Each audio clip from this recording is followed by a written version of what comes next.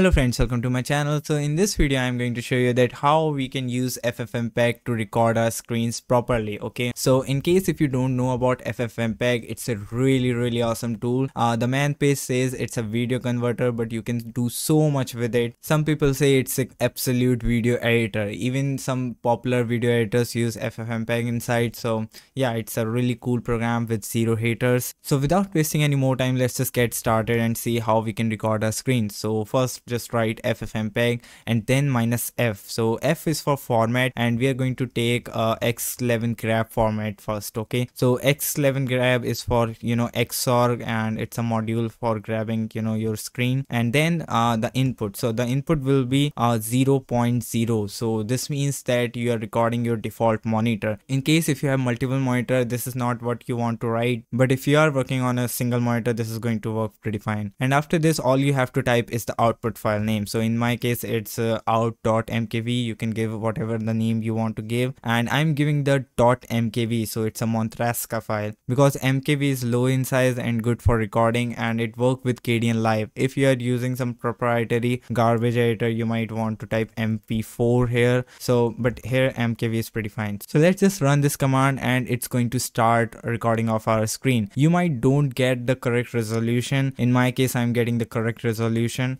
Let's just see the recording. So this is another terminal. Let's just do ls, and as you can see I have this out.mkv file, and I can use mpv to just run this file. All right, so here I'm recording the screen, and here you can see it's the output of recording. All right, so if you just want to stop the recording, what you have to do is you have to press Q, and this is important. Don't press Control C because this can break your file. All right, so I was using Control C, and sometimes my file get broke, and then I realized that the proper way to quit the recording is Q. All right, so when you press Q, it's going to exit properly.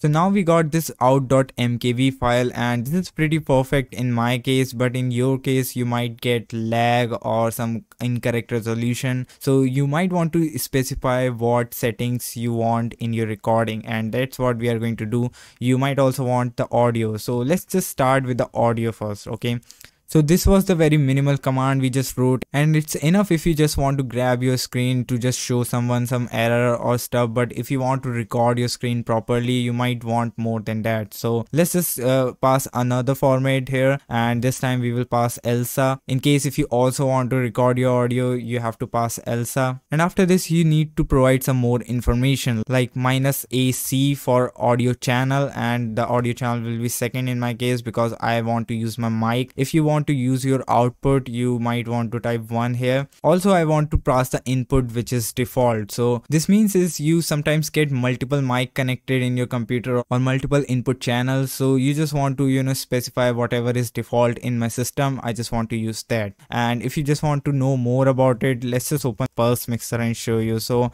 this is F1, which is for output. So if you connect a speaker in your computer, so your audio channel will be 1, and if I press F2, this is my audio channel number 2 for input like mic input and some other kind of input. And in my case the default is this one. So in your case the default might be something else, so you just want to set your default to the one you want to use. All right, so I believe this is enough for getting audio and video both at the same time, and if this command work for you, then I believe it's perfect. All right, if you get audio video both properly, it's completely fine. You can use this command. But in a lot of cases you might get some issues, you don't get resolution correct, or some other kind of issue. So I will prefer using this script which I have record. So what this script is basically, I'm using ffmpeg -f, usual stuff to record the screen, but here I'm passing this resolution. So -s is for resolution, and you can just pass it like this. You can just go here and type -s and then 1. You can just pass resolution like this, and here we can specify some more option like -r for fps. So -r and then whatever fps you want to use.